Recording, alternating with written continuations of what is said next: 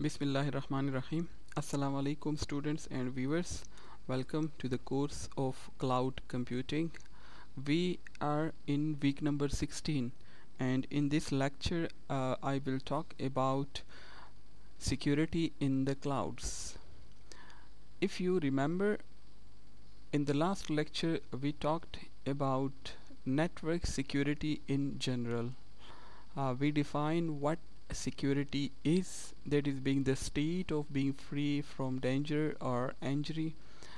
We saw some of security goals which are also called security services, objectives, properties, components, or CIA trait or security trait, and they are confidentiality, integrity, and availability.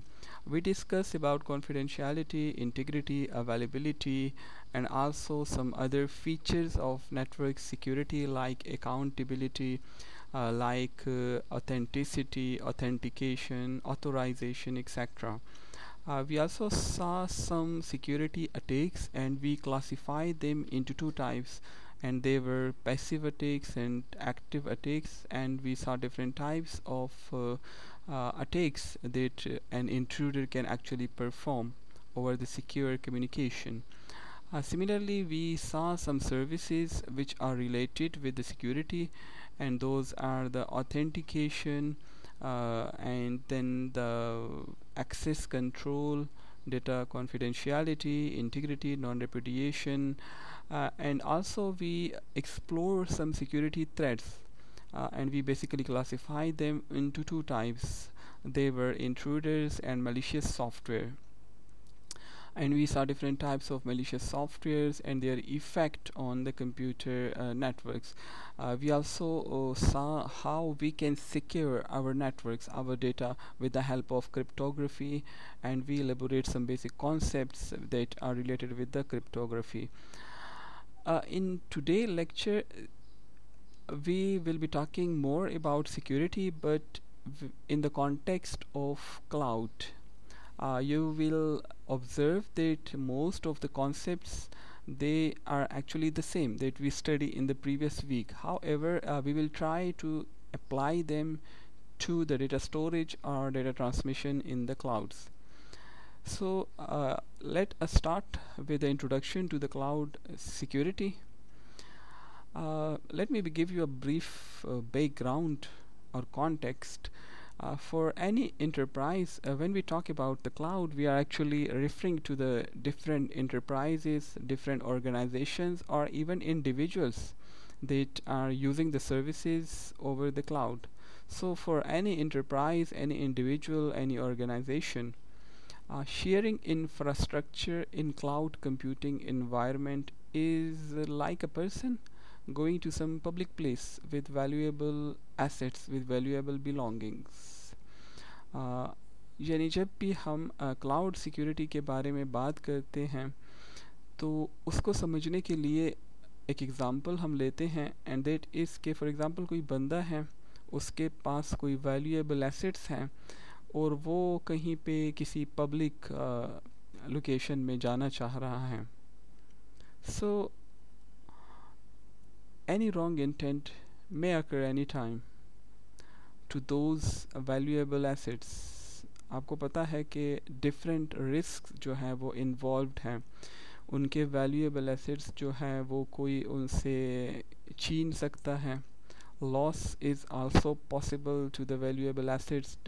Similarly, अगर loss ना हो, कोई उससे छीने भी नहीं, so there are chances that it will get damaged in the public places.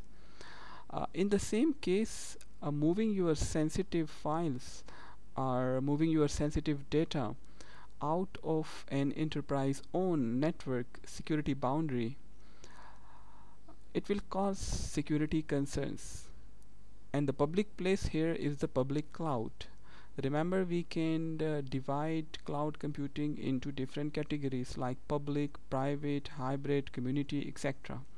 Most of the common category of the cloud is the public cloud, where mostly our data and our valuable assets exist.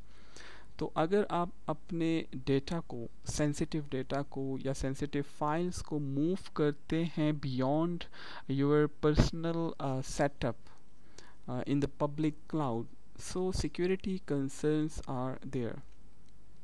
और इस course के start में मैंने आपको cloud की characteristics में advantages और disadvantages में ये बात बताई थी कि one of the concern about the cloud computing is security and privacy. You have no information where your data actually resides, on which server. Uh, in most of the cases, you actually have no information about the security mechanism that the providers is actually offering you. So, due to this security concern, actually implementation of strong identity management and access control mechanism, they are actually very much important in the cloud scenarios, in the cloud environment. So security is about development of resistance to damage or protecting a system from any harm. If you have these features, you can say that your system is actually secure. And security is a major issue, is a major concern for any computing environment, including the cloud itself. Computing system security, you can also say that it is actually the protection of the system itself, but not only the system but also the data that is stored on the system. So basically you have to secure your system and also you have to secure your data. When an IT service consumer, it could be an individual, an organization, an enterprise, when they plan to migrate to the cloud, especially to the public cloud, much of the computing infrastructure moves into the control of a third party and they are the cloud service provider. यानी आपके data के ऊपर आपका control नहीं रहता. You are actually handing over your data to the third party provider, to the cloud service provider when you are migrating to the cloud. So the risks are higher. Shifting consumer sensitive data into the control of a third party cloud service provider, it actually increases and also it complicates the risk landscape. Is this outsourcing makes it harder for the consumer to maintain confidentiality, integrity and availability of the information. यानी जब तक data आपके अपने control में होता है तो जो CIA ट्राइड के जो फीचर्स है वो आप एक्चुअली इजीली कंपैरेटिवली वो आप अप्लाई कर सकते हैं, not only to the system but also to the data. लेकिन जब आप माइग्रेट करते हो to a third partly cloud service provider, so you are actually increasing the complexity and also the risk of maintaining the confidentiality, integrity and availability of data. So for a business to gain full advantage from the cloud based computing, actually reliable service security related services, they are important. You have to make sure that what services you are offering, they are actually secure. You must have to be sure that you are actually respecting the privacy of the user and the data that the user is storing at your servers, right? So that is important from provider's point of view.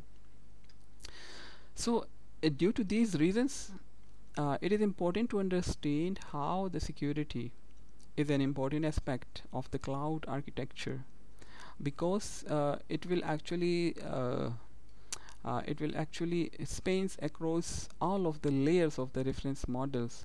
Is not concern Security is not a concern of the physical layer alone, or it is not a concern of the application layer alone. We actually need to provide security mechanism and at each and every layer of the reference models. Based on this information, security in the cloud is actually ranges from the physical infrastructure security to the application layer security, right? Okay, so cloud security, in summary, it is all about securing your data and applications that actually operate in the cloud. Cloud security, it actually refers to the controls that must be implemented in order to prevent the loss of data, the loss of information, or resources that belongs to a cloud service provider or its customers. So there are two aspects of the security from this definition. If you see, we are actually interested in making secure the data of the customer and also the services, the resources that actually belongs to the providers. So from this definition, the two aspects are that we are actually trying to make the data of the customer secure and also the resources of the provider secure. So this is important. Security in cloud is actually important for both the provider as well as for the consumer. We can also say that security in cloud is actually a set of control based safeguards and technologies that are actually protection that actually provide the protection. They are actually designed to protect the resources which are stored online from different threats or attacks like leakages, like theft of information or data losses. So if your data is secure from loss, if it is secure from the theft, it is secure from leakages, then you can actually say that your data is secure in the cloud. Last point about security in the cloud is that cloud solution providers, they actually have to implement a variety of security control mechanism for the services that they offer, and these services are software as a service, platform as a service, and infrastructure as a service. So it is an important aspect that could be implemented in any of the service that the provider is actually offering. It could be SaaS, it could be PaaS, or it could be infrastructure as a service. Well, uh, here we have a comparison between the security in the clouds and traditional security.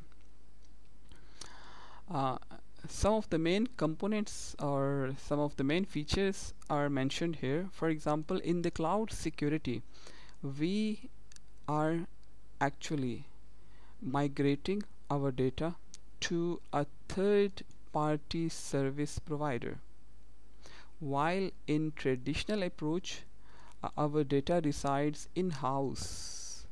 We have our own data centers, our own security mechanisms, our own security policies. So actually everything is in our control. However, in case of cloud, uh, we are actually migrating the stuff to a third party services providers.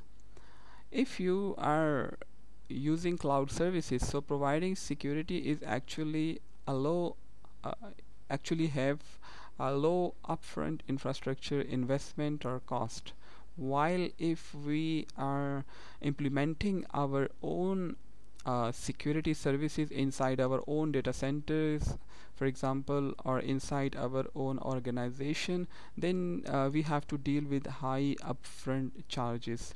In case of cloud, we can actually scale the services, the secure services, very quickly, while scaling in traditional environment is actually a slow process comparatively. In the cloud, as we know from the beginning, that efficient utilization of the resources is possible. However, in our own traditional environment, the efficiency is low. In case of cloud security, reduce time to the market.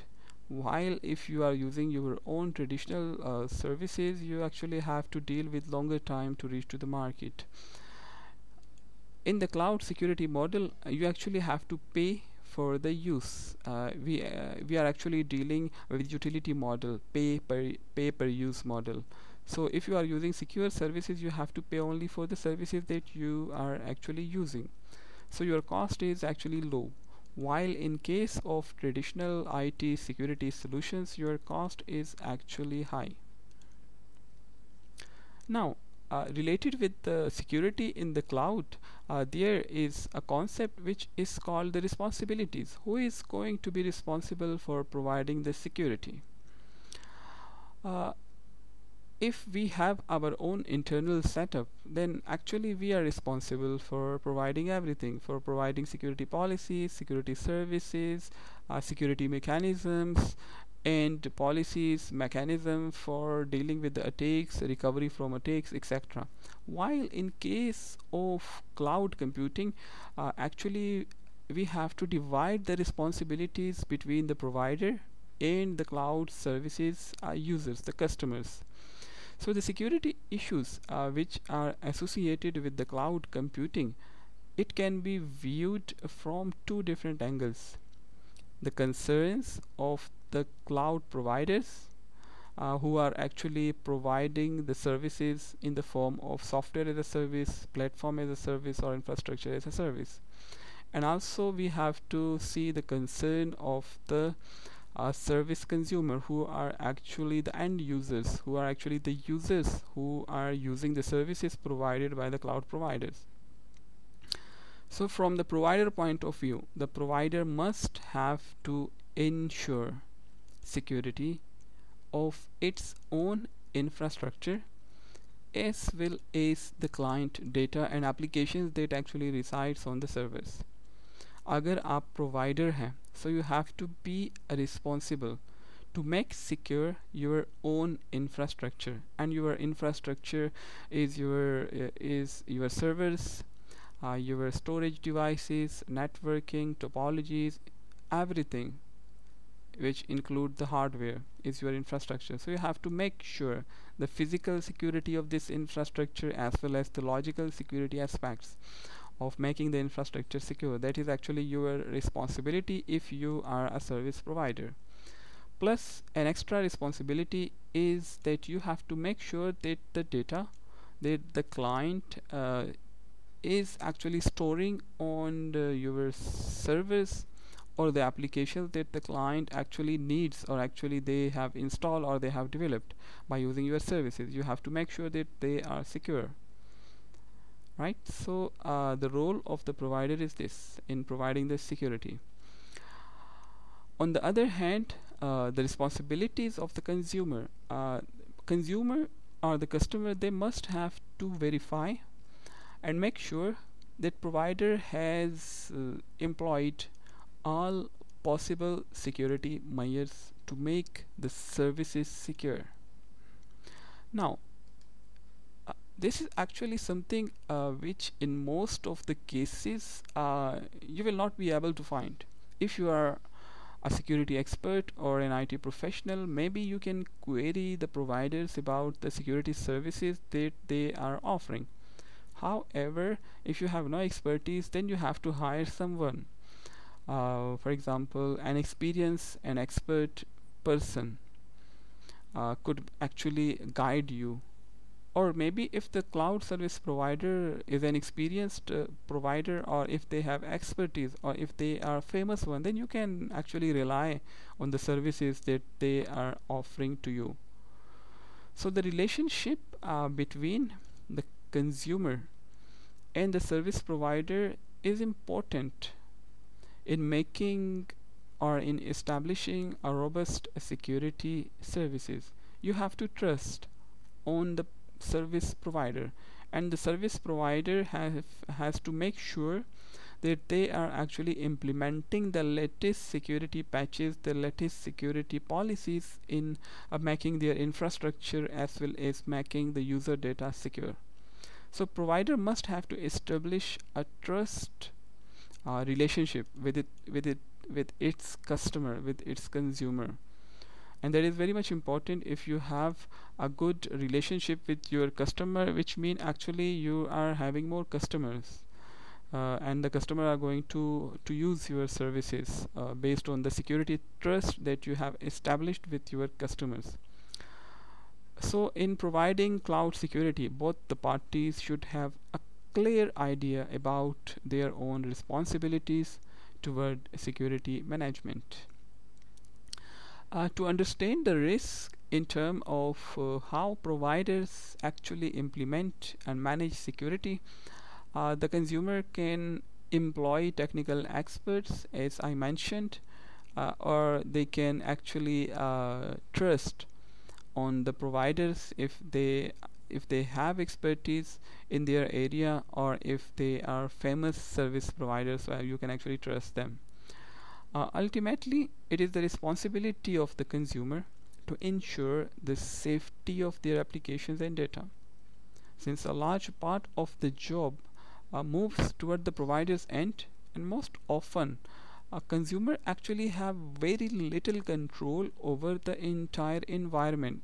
More specifically, if we are talking about the public cloud, and if we are talking about the application as a service or software as a service level, so there you have a very little control, right? So there is actually the responsibility of the customer, of the consumer, to ensure the safety of their applications. Well, so actually, who is responsible? Both parties are responsible for making the system secure. Now let us move to some of the threats which are related with the cloud security.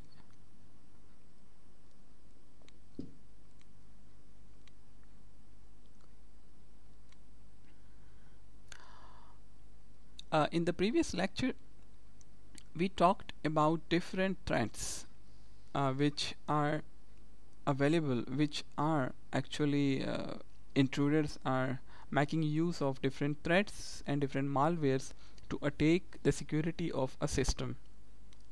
So the conventional security concerns that we already studied, uh, they are actually also present in the cloud computing systems.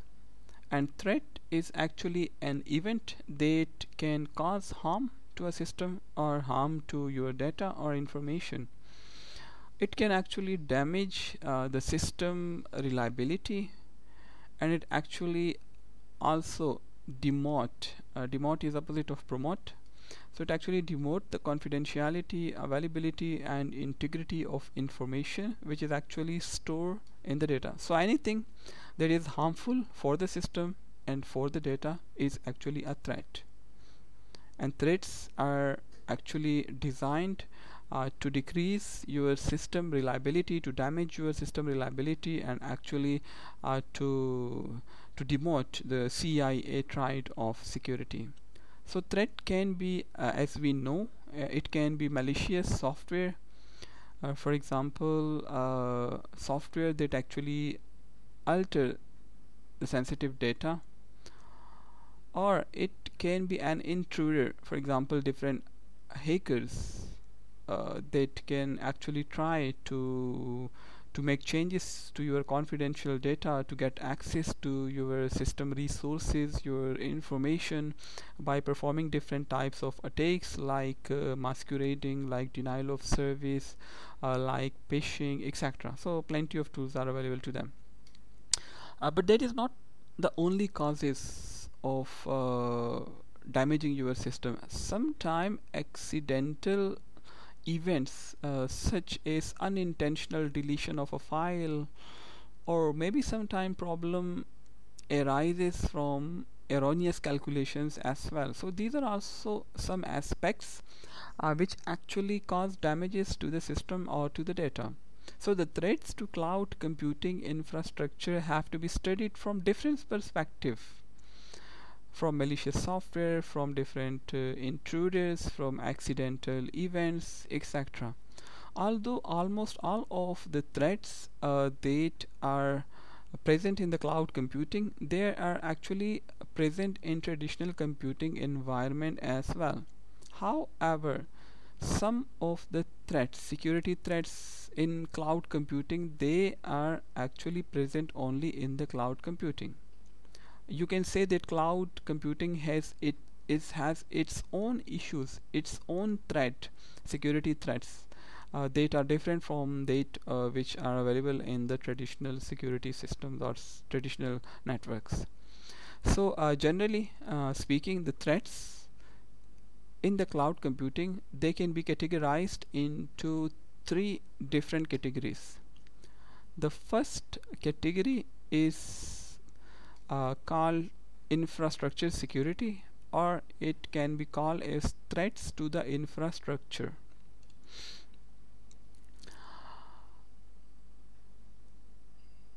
Well,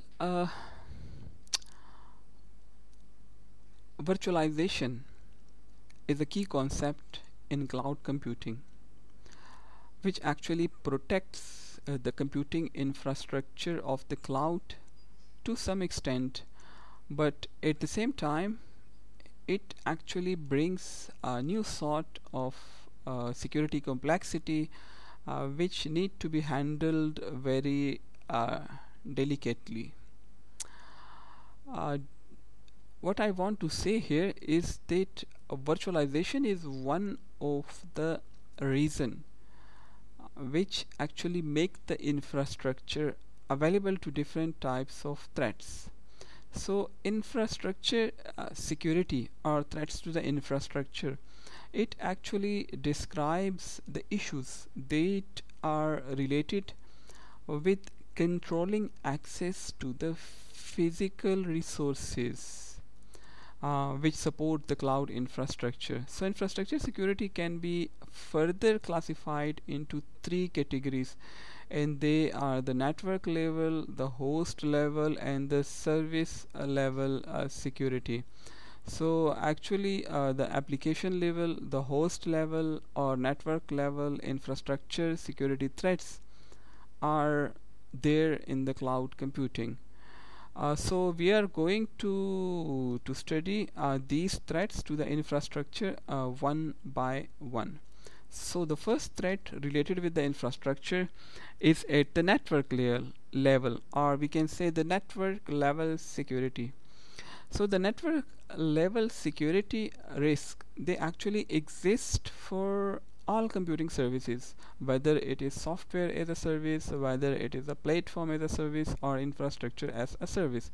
The network level security risk exists for all type of cloud computing services. Basically it is not the service being used, but rather the cloud computing deployment type. For example, whether you are using a public cloud, whether you are using a private cloud, a hybrid cloud, or a community cloud, the threats are there, the network layer threats. So it is not actually the service, it is actually the computing deployment model that you are using. For example, if you are using a private, so the threats are different. If you are using a public, so the threats are different. And if you are using the hybrid, so the network level security threats, they are different.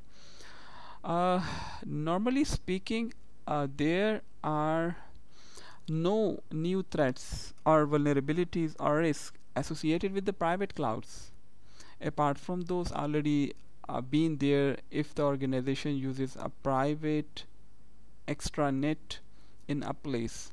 Well, an extranet is actually a controlled private network like intranet that allow access to the authorized outside users, enabling businesses to exchange information in a secure way. Normally, a subset of the information is actually accessible from an organization intranet. However, in case of the public cloud services, a use of appropriate network topology is required to satisfy the security requirements. So actually the threats are more dangerous for the public cloud deployment models rather than the private cloud employment models. Organizations have to take care about how their internal network topologies will interact with the service provider's network topology. So ensuring data confidentiality, integrity, and availability, they are actually the responsibilities of the network layer infrastructure security management. Data confidentiality risk is generally reduced by using well-known techniques like encryption, like digital signature. But the problem of data availability at the network layer, it actually causes more difficulties and needs more attention to manage. So if an organization can afford on premises level security of the private cloud deployed as on premises or at some provider's facility, depends on the potential of the infrastructure architecture. Either it could be deployed by some third party or enterprise itself. So in case of public cloud, it actually depends entirely on the provider. So in summary, in the network layer security, we have two aspects. One is related with the private setup and one is related with the public. So if you are using a private setup, you can actually manage the security services by incorporating different techniques like encryption and digital signatures. You have two options. You can actually manage these things by yourself, or you can actually take help from a third party or a broker, for example. However, in case of the public cloud, it will entirely depends on the provider, on the service cloud service providers. Uh, our second subcategory of the threats to infrastructure is related with the host. So that is why it is called host level security.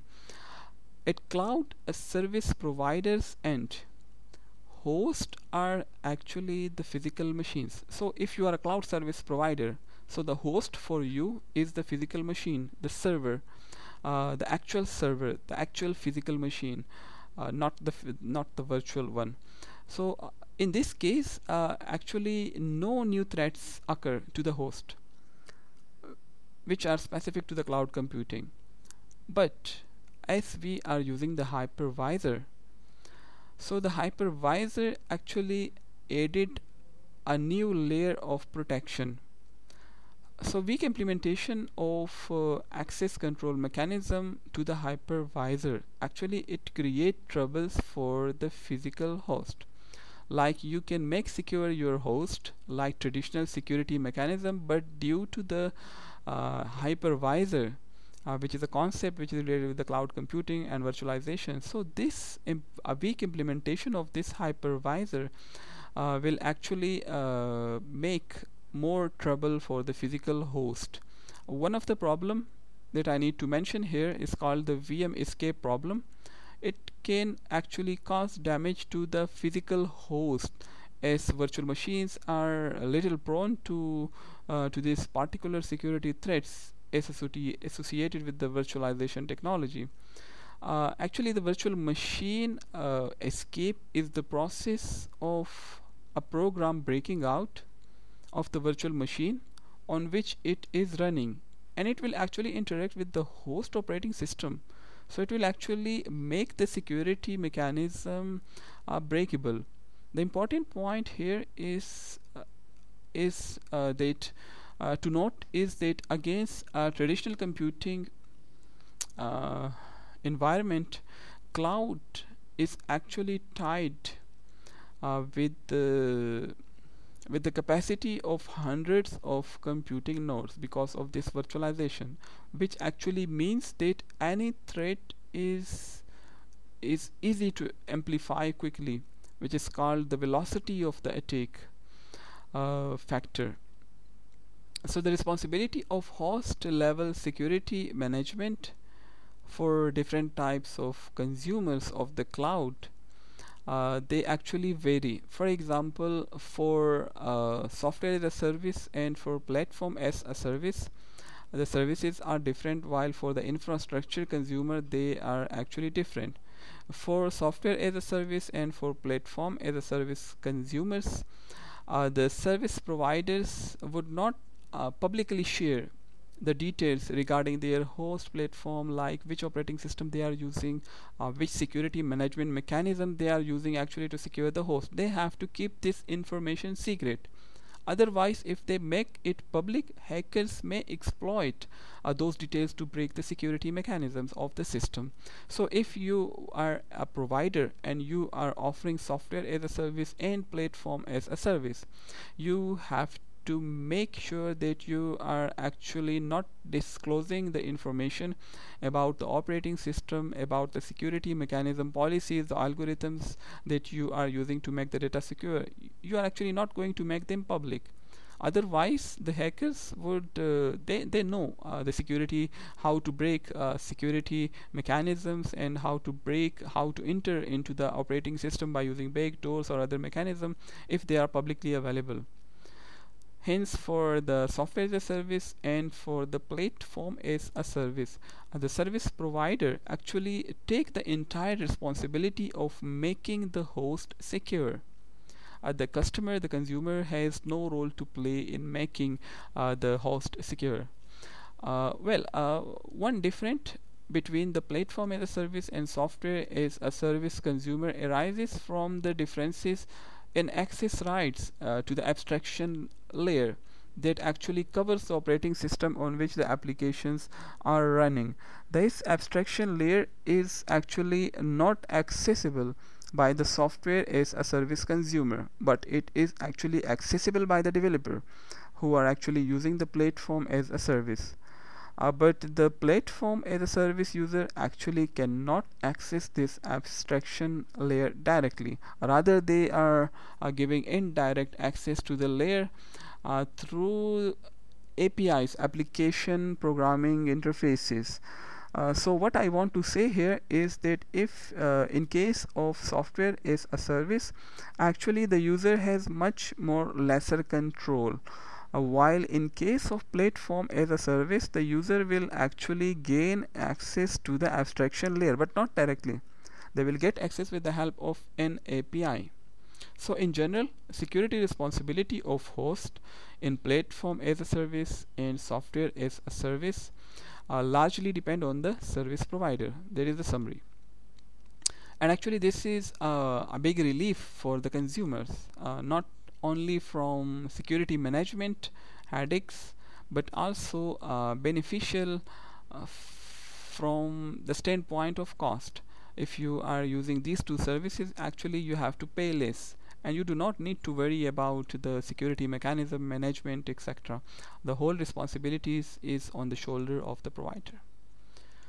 Okay, now in case of infrastructure as a service, the security which is related with the host in this case is different from the security of the previous two, like the software as a service and platform as a service. So unlike the previous two approaches, here we have to share the responsibility of securing the host between the two parties. Service provider used to take care of the security of the physical resources through the help of abstraction, but the consumer must have to take care that no malicious applications could try to break it. You have to cooperate as a customer, as a consumer, with the cloud service providers. And lastly, the third subcategory of threats to infrastructure is related with the application, with the service. So that is why it is called service level security. Here, both the consumer and the service providers have their share responsibilities of security management at this level. So no application can harm the infrastructure. So also we have three levels here: infrastructure, platform, and software. Let us talk about the infrastructure as a service application security first. At this layer, the users are largely accountable for managing and securing the virtual servers they work with, along with the providers. Just like the previous cases, in infrastructure as a service, we actually share the responsibilities, but mostly who is responsible? The users are actually responsible for their virtual servers which they are using. At this level, the virtual servers which are delivered by the providers, they are actually owned by the consumers. And the infrastructure as a service providers, they blindly serve the applications running over those virtual servers. So they actually trust the consumers. without verifying any threats. They know that their consumer will not harm their servers. However, that is not always the case. Therefore, the majority of the responsibility related with the security management of the virtual resources at this layer is the task of the consumer. But they use to get guidance and security assistance from the service provider, how actually they can make their virtual server secure. In most of the cases, the service provider will actually provide different sets of softwares to the clients to deploy on their virtual machines.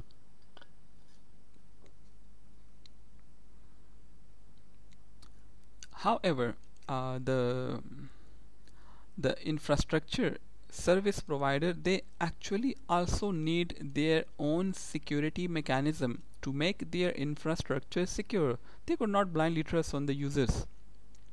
If a user is actually trying to make the virtual machine secure, the infrastructure as a service providers will mainly ensure that, for example, any attack to the virtual resources can never penetrate into the physical resources.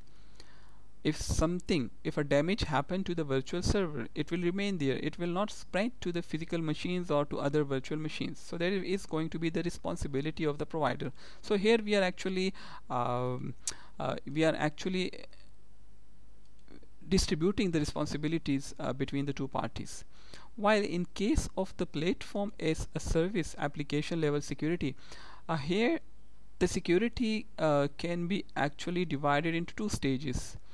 That is securing the platform as a service platform itself and securing the consumer applications which are deployed on the platform as a service. So you have the platform and you have the applications. You have to make secure both of these components. The service providers, they are actually responsible for securing the platform service, the platform itself, the software stack of the platform. This is the responsibility of the provider to make sure that they are secure, because the consumer, they are actually going to deploy their software, their application on top of the platform. So this is the responsibility of the provider for securing the platform and the software stack. However, security management of these applications which are actually deployed on the platform as a service is the consumer prime responsibility. Although the platform as a service provider take care any kind of dependencies between the components. So in case some third-party applications are used, for example, by the client, then the third-party application provider may have share of responsibility in securing the services. So it is the liability of the consumer to actually understand the dependencies as well. And lastly, the software as a service application security. In this model, it is the responsibility of the provider. As I mentioned earlier, the user, the consumer, the customer have very little control. So all the responsibility is of the provider to manage the complete set of applications they deliver to the customer to make them secure, each and every application. Therefore, the software as a service providers, they must take suitable measures to make their offering of different services application secure, so that consumers will with intention or unintentionally, they could not cause any harm to the system or to the data. So from consumer point of view, it actually reduces lots of tensions, because the provider is actually responsible for everything. So the consumer responsibilities are reduced, and they actually do not need to worry about the security and privacy aspects of the data. The consumer are only responsible for the operational security management of the application, which actually includes like authentication and access control mechanism. Rest of the things, the provider is responsible. Well, these three were sub-threats of the infrastructure, but we also have a fourth component, and that is something related with the physical systems. So safety and security of the physical system itself. That is also necessary. So apart from the above three issues, the infrastructure is a service. Service providers, they are actually responsible to take care of some other issues as well, to make sure reliable cloud services. Any general physical or technical problems may cause the physical service to go down, and hence the cloud service losses it pays as well. So this could be a loss of availability of a service, which can harm even the business itself. If your service is down, if the service is not available to the customer, you can actually there are chances that you will lose your customers. So for to solve these issues, actually the providers have to take several steps. For example, facility of uninterruptible power supply or generators must be available for the cloud, for the data centers. Similarly, proper safety measures against fire or any natural disaster or man-made disaster, any facility to deal with such disasters could be available. Adequate cooling systems and ventilation facilities must be there to make the machines cooler, to keep them cooler and operational all the time. Similarly, you have to restrict physical access to the servers, like it could be only authorized person who can actually get physical access to the machine. Unauthorized person must not have any access to the prohibited areas where the servers are actually installed. So the physical protections are listed here. It should also be maintained for all of the network related devices, not only the servers. For example, the routers, the switches, the hard drive, the cables, the access points, the base stations, etc. Everything need to be secure in order to avoid any threats to the infrastructure. So this was the first type of security. Now our second type of threats, they are actually related to the information. That is why it is also called information security in the cloud. Well, apart from the conventional threats to information that we studied in the previous lecture, the cloud computing introduces new security concerns. As customers, both organizations or individuals, their data stays under the control of a third-party cloud provider. So that is the main reason that we actually need extra security mechanism. An information system security policy deals with a number of critical issues, and all those are justifiable concern in cloud also. On one concern of the cloud service consumer is related to the unauthorized access to confidential information and the data theft itself. In cloud computing, there must be a policy for securing data, both during the transfer, and also when it is kept in rest on the hard drives. The provider must have to make sure that the consumer data is secure, whether it is stored on the hard disk, and it is secure while it is transmitted over the internet, which is an insecure medium. So the fundamental principle of information security, remember, they are CIA. They are important pillars of the cloud software security or information security as well.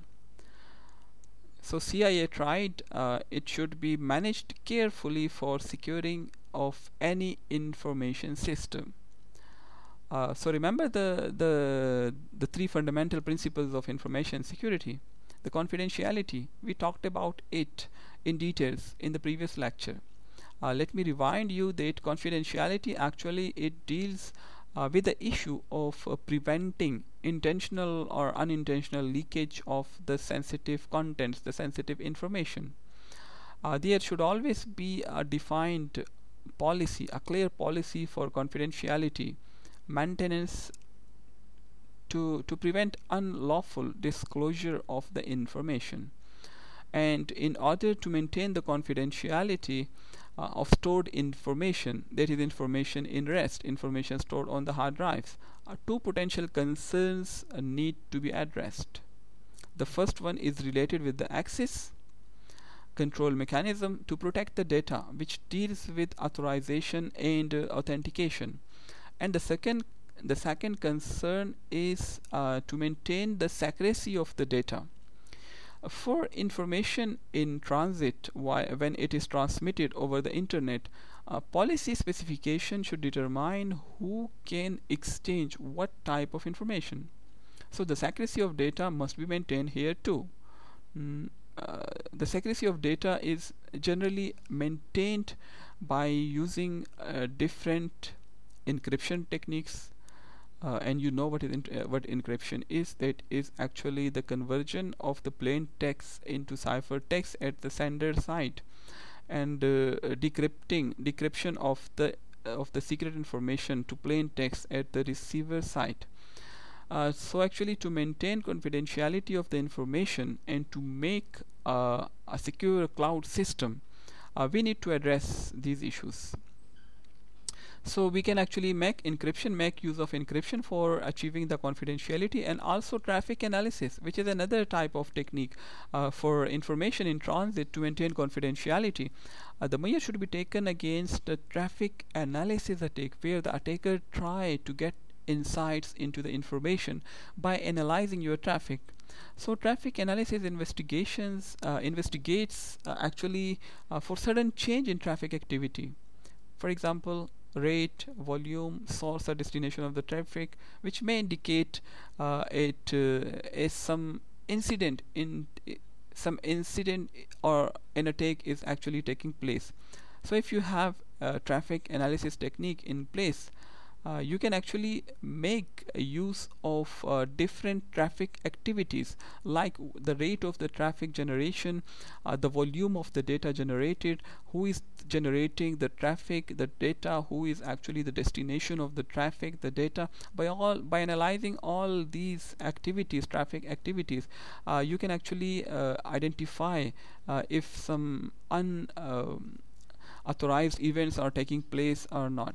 So countermeasures against this attack can be taken by masking the source and destination host, and by maintaining a near cost rate of traffic flows. And similarly, you can achieve the confidentiality with the help of covert channels. Hackers, intruders, they often try to receive information by establishing secret communication paths, and those secret communication paths are known as covert channels. They generally do this by studying the timing of the message passing, or through utilization of some vulnerabilities. A covert channel is actually a path which is established to illegally pass information between elements of the system.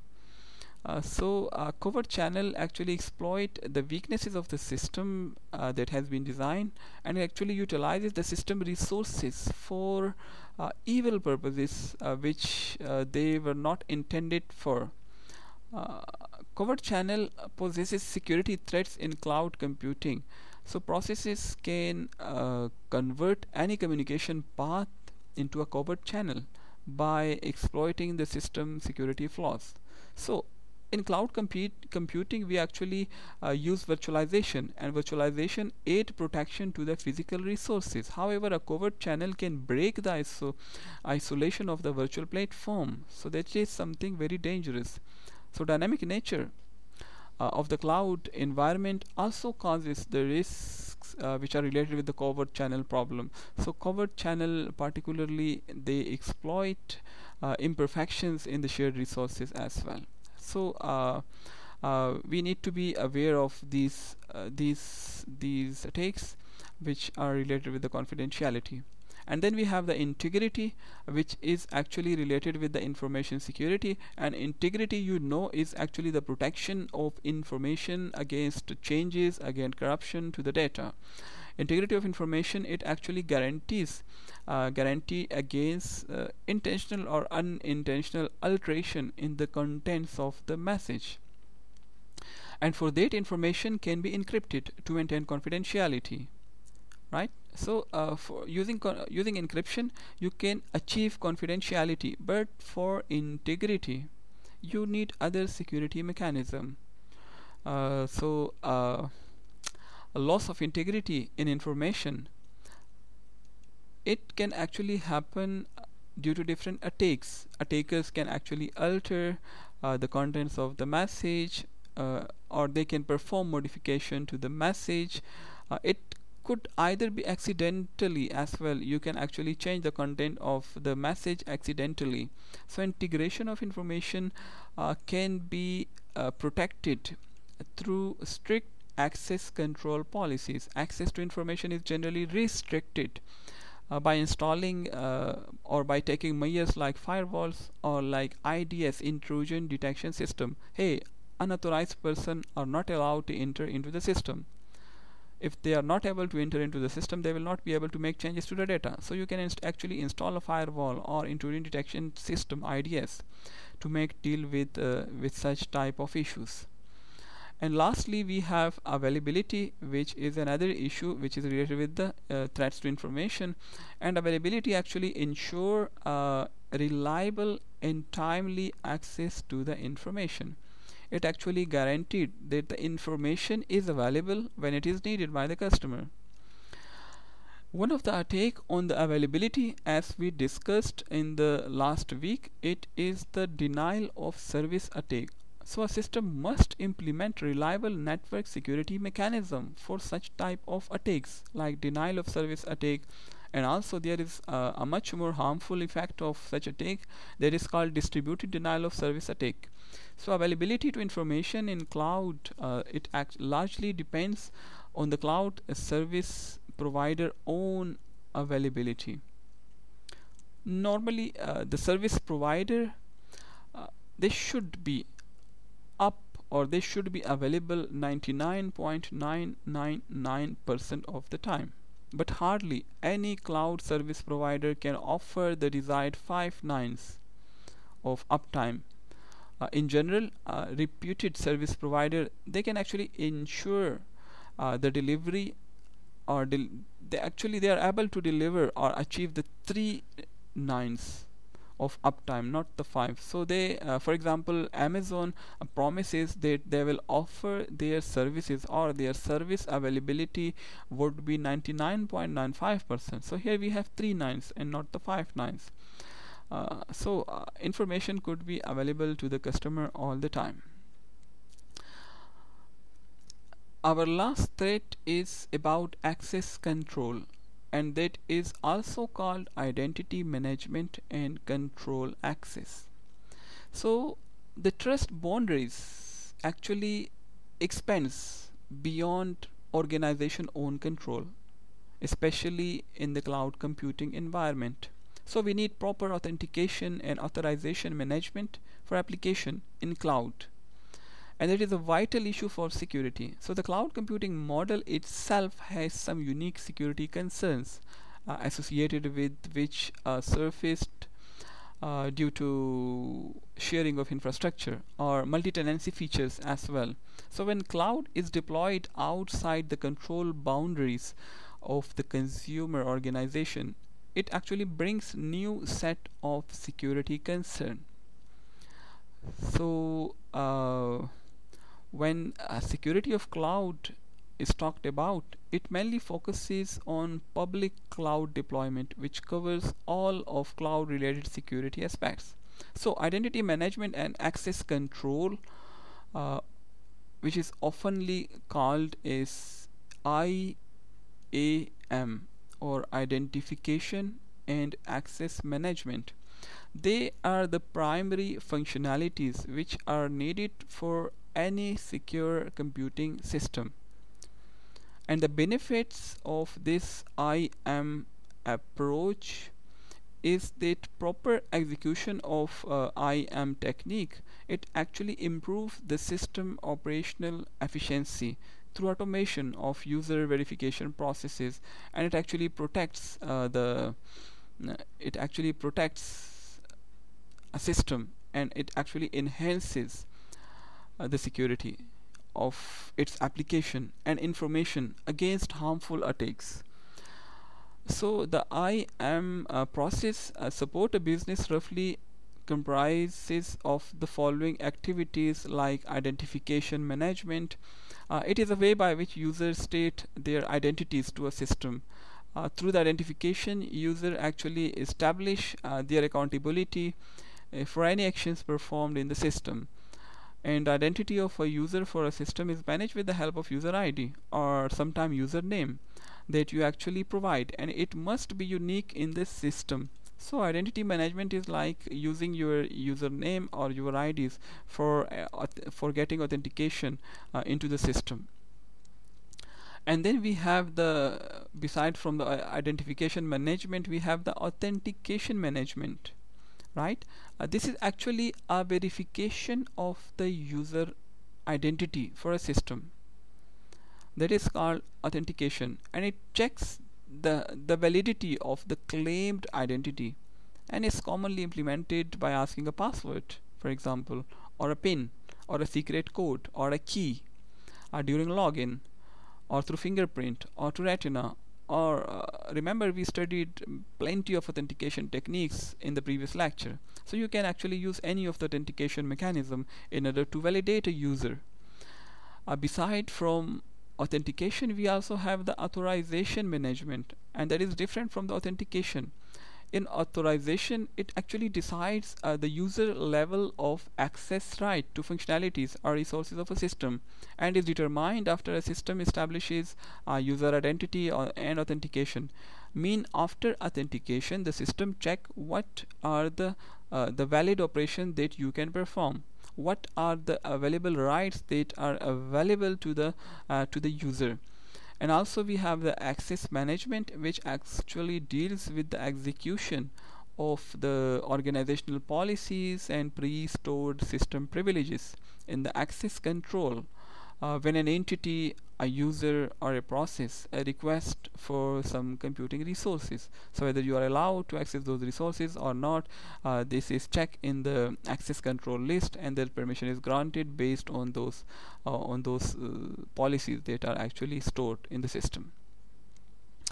And we also have the accountability aspect. Accountability establishes the concept of non-denial of activities. It is like the non-repudiation which you studied in the previous week. Here an individual cannot deny the activities he or she has actually performed in the system. If you have performed any transaction, then you are not able to deny that you did not perform the transaction. So it is the system capability of identifying a particular individual from his/her actions and behaviors within the system by using audit trials and logs file, for example. And lastly, we have the monitoring and auditing. User can actually monitor and audit and also report the compliance issues regarding access to the resources based on the defined policies of the organization. So IAM has a key role in the cloud. Identity management and access control, they have high value in the cloud computing, since with the adoption of the cloud services, an organization trust boundaries may move beyond their own control.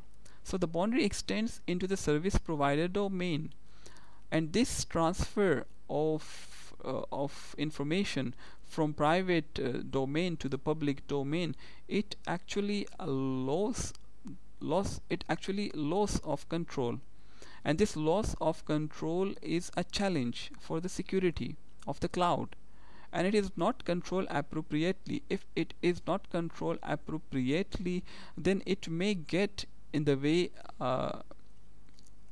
the cloud services are adopted. So both the service provider and the consumer, they actually have roles to play in controlling these means.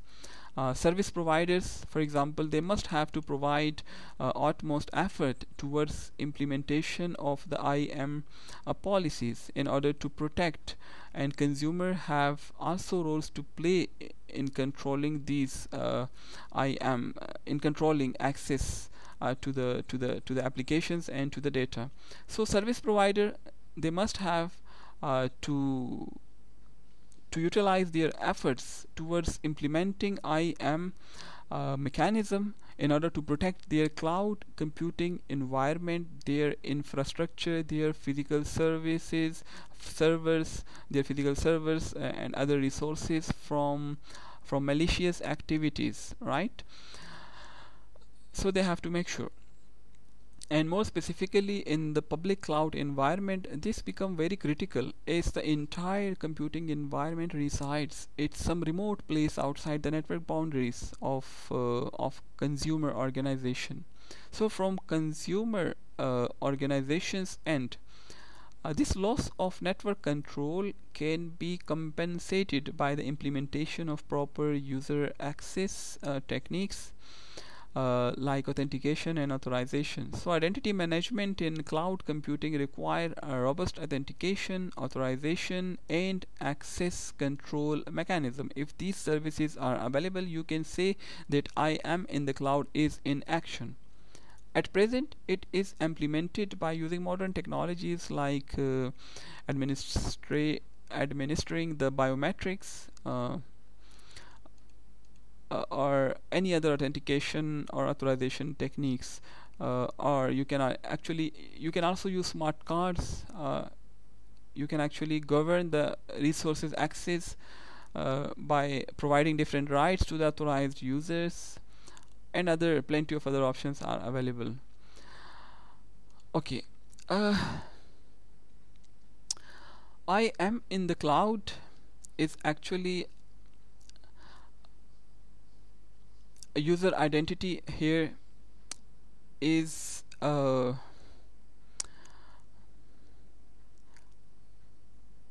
checked by using different techniques.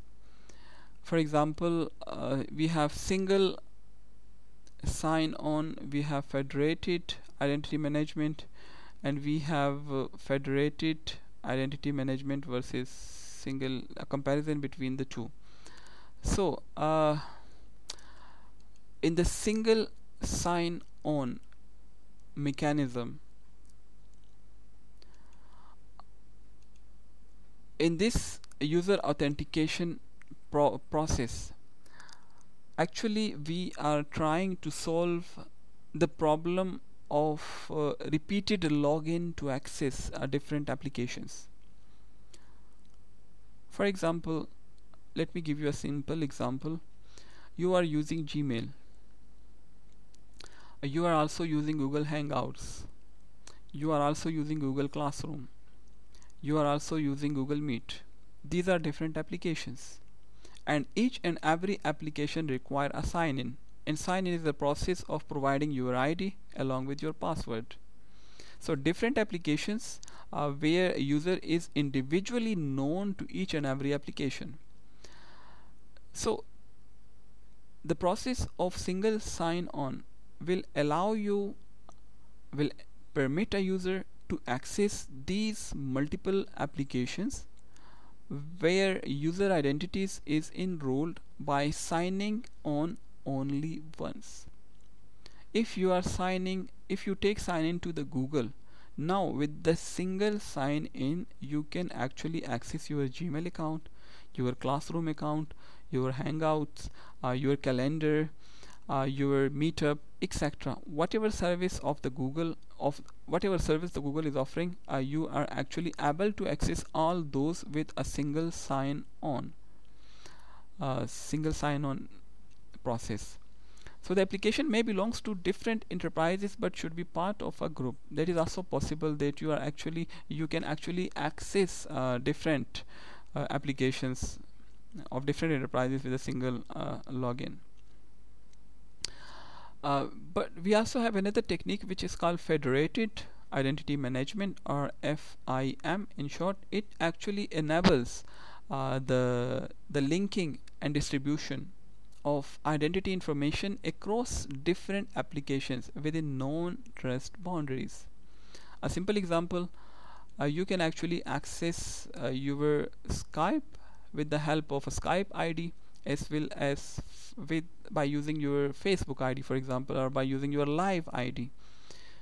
Or sometime you are accessing a website and it asks for registration, and instead of providing your data, your name, ID, password, mobile number, address, etc., it asks you to provide credential from other applications like LinkedIn account, like ResearchGate account, your Facebook account. You can actually take login by using your existing accounts, well-known accounts. So that is an example of federated identity management. uh, it is a kind of agreement that can be made among multiple enterprises to allow the user to use the same identification information to obtain access to the applications of all enterprises in that group.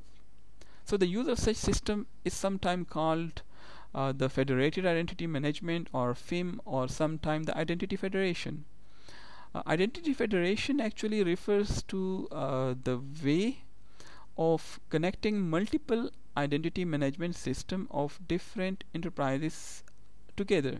So in FID, or federated identity, a user credential remains stored at the home organization, the identity provider only. When the user tries to access services of some other enterprises within the known trust boundaries, he or she need not to provide the credential to the other providers. He is already logged in into the application of his own enterprise, so you do not need to provide your credentials to the second application or service that you are actually accessing. Your credentials are actually stored on your home organization, your identity provider, which is actually with whom you are registered. So instead, the application of the other enterprise, they trust the home organization because they have a contract. They actually trust the home organization to validate the credential that you have provided. So in order to manage the users of distributed applications through which the organization maintain internal and external supply chain system, the identity federation is an emerging practice, and it is used too much in today's internet and used by different services providers. If you compare the two approaches, federated system with a single sign-on, uh, they may appear same to the end users, but they are actually different. In both, the users log in some applications and then can access multiple applications or systems without logging in again. So in this concept, they are the same. However, the background of the single sign-on and the identity federation, they actually work entirely in different ways. Like in federated system, a user of one enterprise get enrolled in the home application only. That means he or she can only be recognized by the home application. All other enterprises under that federation agree to accept the identity and authorization supplied to them from the home application. User need not to get enrolled or registered in those systems applications, and those applications remain unaware of the user's actual identities. So in federated identity system, they are based on single credentials stored to obtain access to multiple systems, while on the other hand, the single sign-on approach, a user need to enroll uniquely to each of the applications or systems that come under a single sign-on group, but all of the applications of the group agree to rely on a single sign-on. For example, you have to register for a classroom, you have to register for Gmail, and you have registered for other services. So as a single sign-on allow the end user to provide their identity and authorization details once during logon and provide access to all the application based on that single logon. So the key point of the concept is that although user credentials are stored with multiple applications, they need to provide it only once to get access to all of them during an active session. So in summary, federated system user authentication and authorization are checked only once by the home application. Another application of that federation actually trusts that. but in single sign-on, user authentication and authorization, they are actually checked by each application but without prompting the user to log in again. So there is the main differences. Okay, now exploring access controls. This is something which I will go fastly to explain it.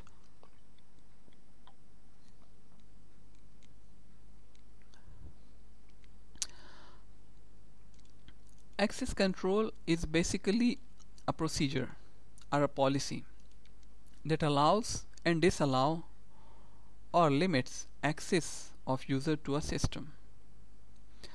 Access control is inherently attached with identity management and is necessary to defend the confidentiality, integrity, and availability of data. In the cloud computing, the access to the computing environment is actually determined by the deployment model, as I mentioned earlier, which type of model you are using. So while the public and community cloud deployment follow shared access policies, both these cloud deployment, they actually follow shared policies, while a public the private cloud deployment maintains actually exclusive access strategies. Let me explain it from the figure. Here we have all the different types of clouds, for example the public, the community, and the private cloud on premises and off premises. And here we have access control. Access control is actually the procedure or policies that will allow or disallow, or in some cases provide limited access to a resource or to a system to appropriate users. Even if you are authorized user, you are not allowed to perform all the tasks. The tasks that you can perform are actually limited. So it depends on the type of cloud computing model. So from consumer perspective, access control in cloud application need to be planned based on the organization security policies. Such policies actually they states management intention concerning control of access to data and applications, and identifies people who are authorized to gain the access. If you see, we in the public cloud and the community, the access is actually shared, while we have exclusive access in case of the private cloud model.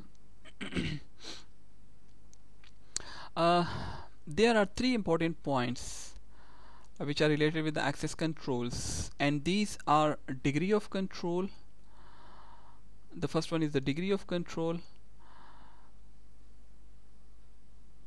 There are 3 points that are actually threats to a system, and they are the system weakness against those threats and the risk that those threats may happen, which are being considered while designing any control access control policy or mechanism. So the degree of control is important. Access control protection, it actually protects the information from any unauthorized or unintentional modification. So planning and implementation of access control is a rigorous task, and it needs budget as well per requirement. So the effort and cost of implementing access control have to be decided, and it actually depends on the merits of the information being processed. Hence, organization must estimate the value of their information before deciding how much control on access is actually required. So the value of information is determined through different qualitative and quantitative processes, and then these processes contain factors such as the effect, the effort, the values of products or the acquired the information, the worth of the information, and so on. So you have to decide what degree of control is actually required on the consumer end. Well, these were some threats that we studied, and now we are moving to another topic, and that is actually related with the cloud design. So whenever you are designing security policies for the cloud, you have to follow some principles, and the fundamental principle of security design approach for of any information system, it remains valid for cloud as well. What I want to say is that the policies, the design principles that we actually follow for traditional system, we can follow it for making our cloud secure as well. However, uh, we need to maintain a balance between providing the cloud security services as well as the performance of the system. Why? Because intensively secure cloud system may ultimately deliver poor performance feature. So there must be a balance. Well, some of the security design principles, they are mentioned here. For example, least privileges. This is something very obvious. Like least privileges, providing least privileges is a principle which actually state that any subject, whether it is a user or a process, it should always be assigned minimum required privileges to perform its task. A time limit should also be set to bind the period for which the subject can hold a resource to complete a task. We will try to understand this principle with the help of a simple example. For example, you have an online bank account.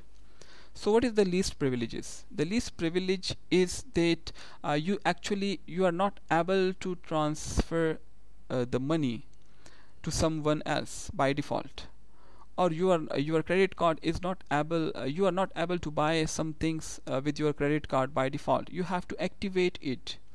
Similarly, for any transaction, performing any transaction online, you have to activate it first. So you have access to your account, but with least privileges due to security reasons. If you want to perform a transaction, you have to ask for permission. And time is also a critical factor. You can ask them to provide you the extra privilege, but for example, for 30 minutes or for 1 hour or for 1 day. After that, the privileges will be taken against. Another example is that, for example, you are traveling to another country, and the least privileges is that you cannot use your credit card or debit card outside your own country. So if you are traveling to some country, you have to explicitly tell the bank the time period for which the credit card or the debit card would be allowed to be used outside the country. That should be a period of 1 week or 1 month, etc. So that is the least privilege, and that is a design principle. You have to provide least privileges to the user, to the customer by default, and it actually reduces the opportunity of any bad practices and prevent unauthorized access to the sensitive information.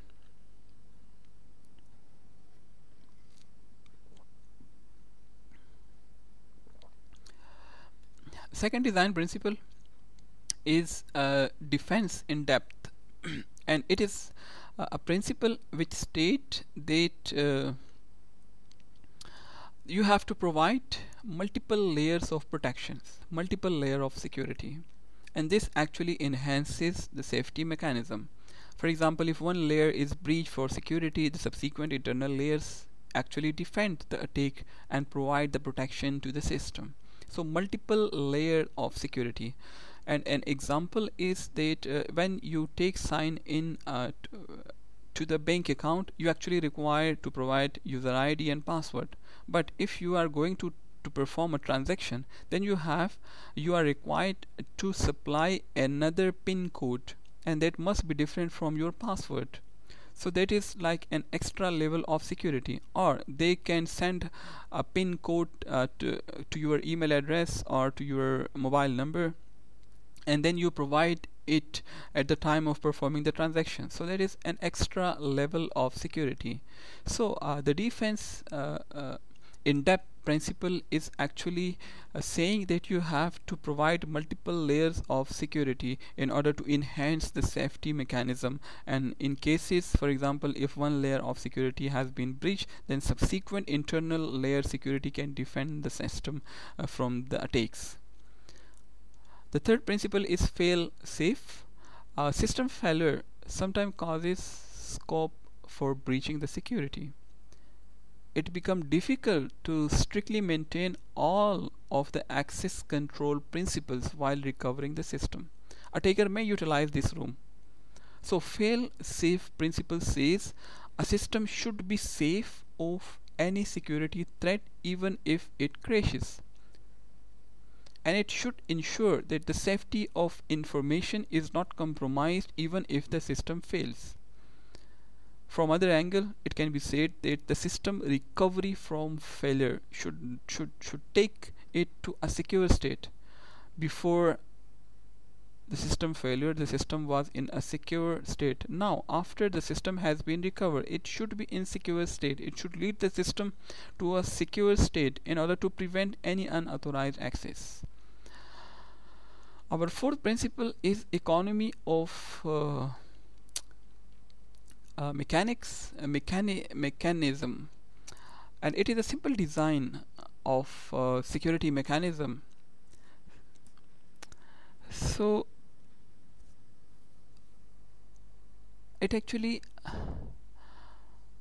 state that you have to keep the design of the security simple. A simple design of security mechanism, it actually reduces the chance of going wrong in understanding and implementation of the design principle. So you have to keep things simple, and there is a simple principle in engineering. There is a famous saying which is called KISS, keep it simple stupid. You have to keep things simple, but not so much simple that they are easy to break. So this is known as the economy of mechanism, which says to keep the security design as simple and small as possible. Another principle is called the open design. There have always been debates on the strength and merits of security design. Those are kept secret, and those that are make public, that are make open. For example, in encryption techniques, one opinion is that undisclosed algorithm make it more difficult to break, while another point of view is that reveal the algorithm for review by others is a better option, because it creates more chances of uncovering flaws in it. So in cloud computing, a multi-tenant and utility service provider where high security is the key, the open design principle suggests to architect such a model where security of the system does not depend on secrecy of its design. What does it mean? We have actually two different views. The first view is that you have to make the algorithms, for example, that you have used for encryption, you have to make it available to the public.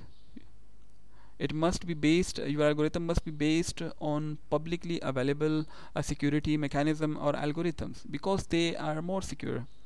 While another point of view is that no, actually an undisclosed algorithm or security mechanism is much more secure, because the attackers have no information about the working mechanism of the algorithm, as it has been kept secure. So it is difficult for them to break into the system or into the algorithm. However, for cloud computing services, as multi-tenancy is a multi-tenancy environment, the suggested approach for security is to go for the open standard.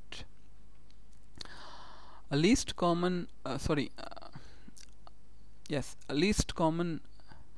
mechanism is another principle, and it actually discourages the sharing of similar security mechanism among different components. A very simple example, you cannot use the same password for all your logins. So when security mechanisms are common among the components, the whole system become unsafe if security of one income. This is very simple. You have to keep, for example, different password for different applications or for different services. Separation of privileges. This principle suggests to break a single privilege among multiple independent subjects, so that more than one authorizations are actually required to perform an action. This actually protects the system from someone evil's intention.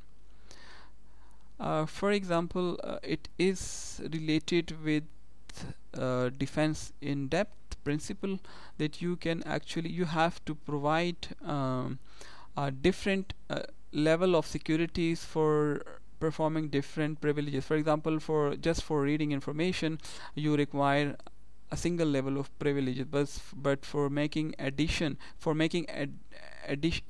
editing, for making alteration to the data, you actually require a second level of privileges.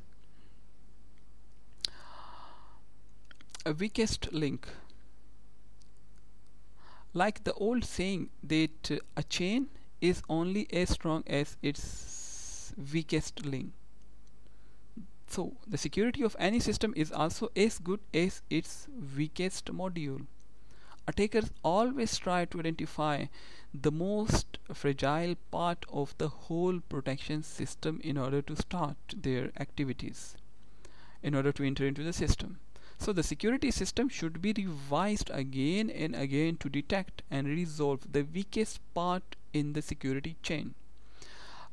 You do not have to be focused on the strongest component of the security. You have to be your concern are related with the weakest point of the system security. What are the weakest point? What are the big tools? You have to identify the malware in your code. You have to define the weakest entrance point, the open ports, which actually leads the attacker to enter into your system. So your focus should be on identification, on the detection and resolution and resolving such weakest parts or points of the system to make it more secure.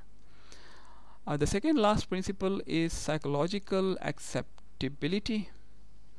It actually states that the acceptability of the system for its authorized user should remain as simple and easier as it was in the absence of the security mechanism.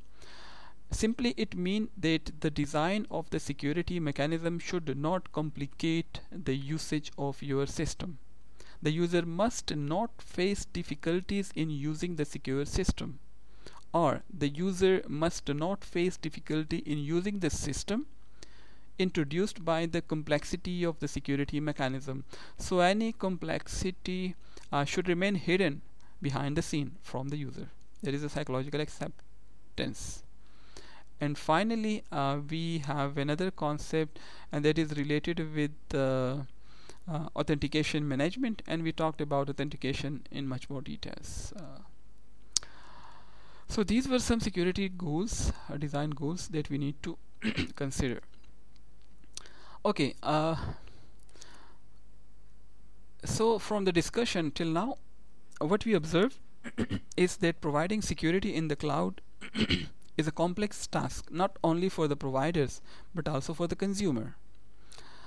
So there is a service which is called security as a service. Remember, at the beginning of this course I talked about you that we can actually offer anything as a service in the cloud, and one of them is security as a service. So organizations can actually outsource the security management and responsibility to some third-party service provider. They can actually make the security, they can actually take the security steps for you on your behalf. You have to pay in order to avail the services of the security as a service. So the provider deliver it as a cloud service, which is known as security as a service. Security as a service is built, hosted and managed by third parties, brokers, or service provider. Like any other cloud service, the business model of security as a service is also subscription based or utility based. Some of the services that you can actually avail as a security as a service, they are mentioned here. The first one is email filtering, and as the name indicate, in this service, uh, the organizations actually protect incoming emails from spam, from phishing emails, and from malware by filtering them, and also the from other security threats. So you can actually scan the incoming emails by using a third party service.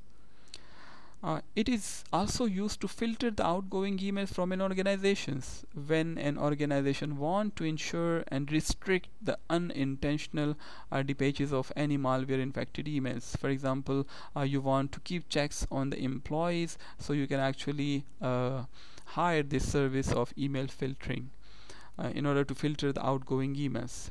Similarly, you can filter the web contents as well.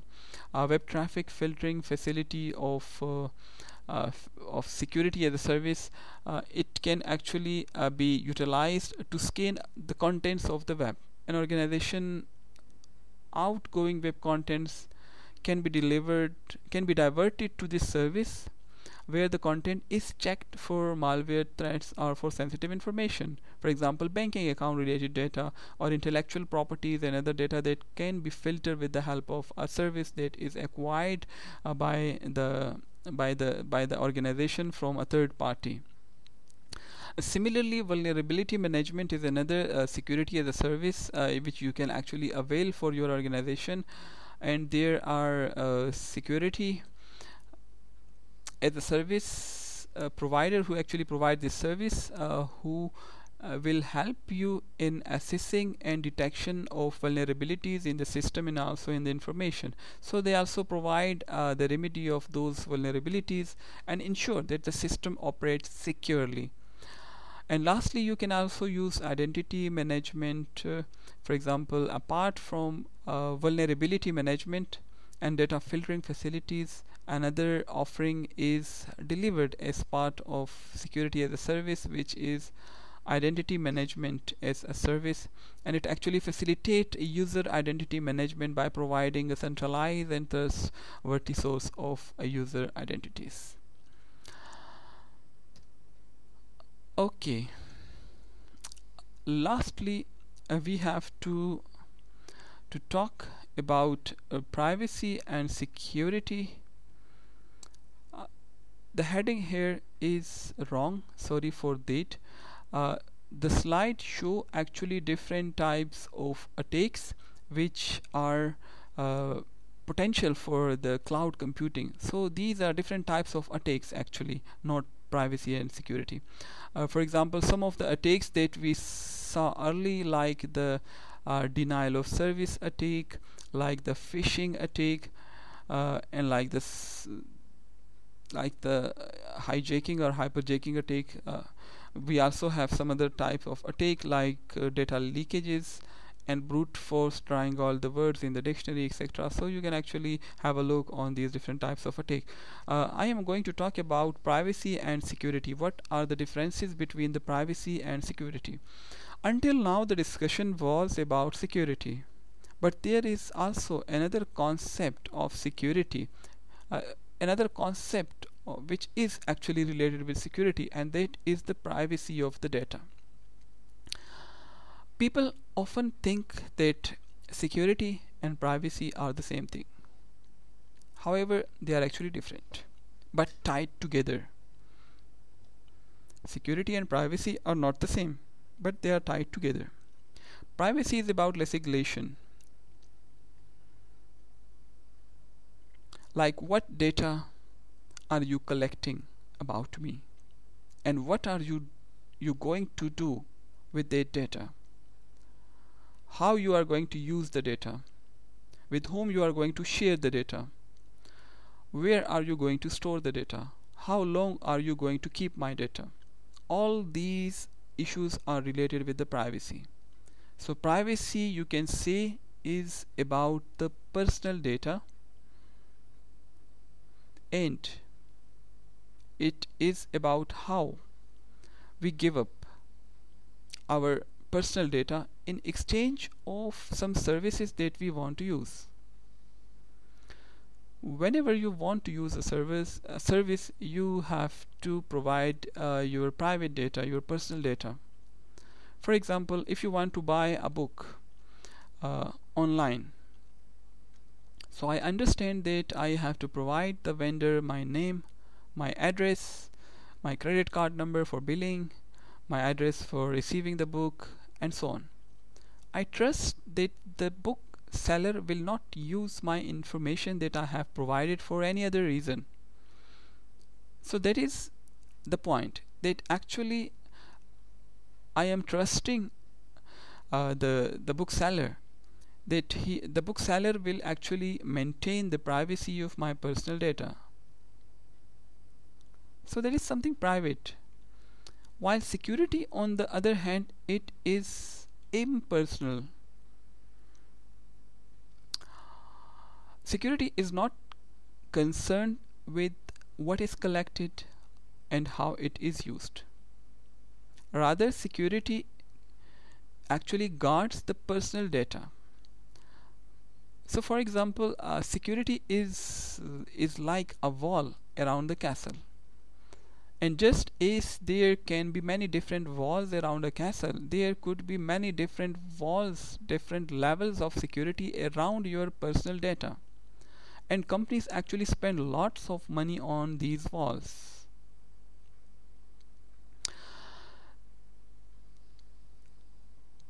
So these two things are different, but they are interdependent on one another.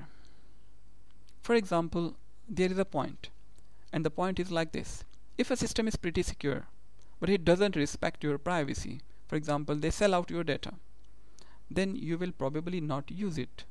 Although the system is secure, but they do not respect your privacy, so why you are going to use it?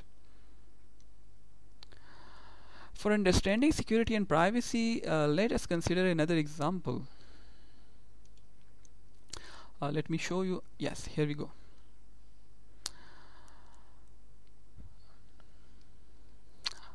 Look at the picture. What you see? A couple inside a home and some workers working on securing the home but removing the privacy. So consider a window in your home. It provides various functions. However, it is also vulnerable. For protection purposes, you can actually put steel bars in front of the window for security reasons. These bars are good for security as they are hard to break, but they are not good for privacy. Why? Because other persons can watch you from the outside, so you cannot do private things inside this home. While on the other side, windows with shades, they are good for privacy as they prevent anyone from looking inside, but they are not good for security. So privacy refers to an organization's responsibility to use personal information only for purposes that people approve of. On the other hand, security means to put safeguards in place to ensure that the confidentiality, integrity, or availability of information is not compromised. So security is actually maintaining the CIA. Security also provides assurance about the custody or the storage of data against unauthorized access. It will also take care about the reliability and accuracy of the data, and it will make the data available for the authorized user whenever they need it.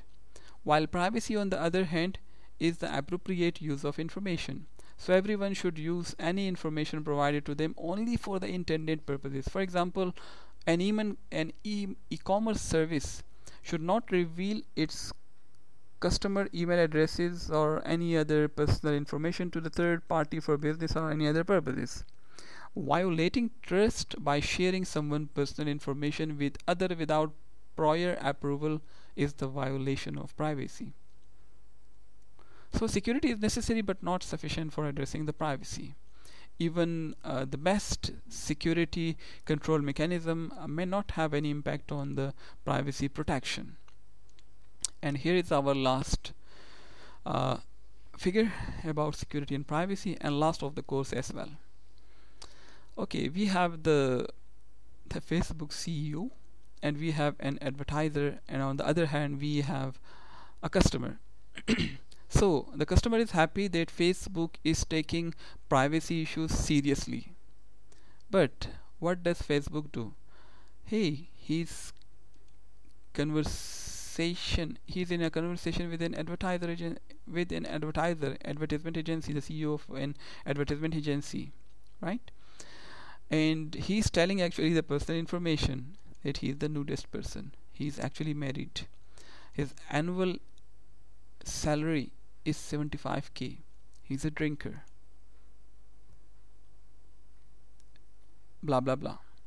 So the advertiser now can send advertisement based on his interest, right? And this is very obvious. Sometime on your screen you can actually see advertisement about things that you are actually doing these days. Sometimes you get strange how the internet knows about you. There are different stories behind it. I will left it to you. So this was the last lecture of the cloud computing course, but we will continue with some other topics on the on the on the YouTube channel, so stay tuned for more lectures. I hope you have learned something from this lecture and from this course. I tried my best to deliver my best. So see you with some other topics. Till then, Allah Hafiz.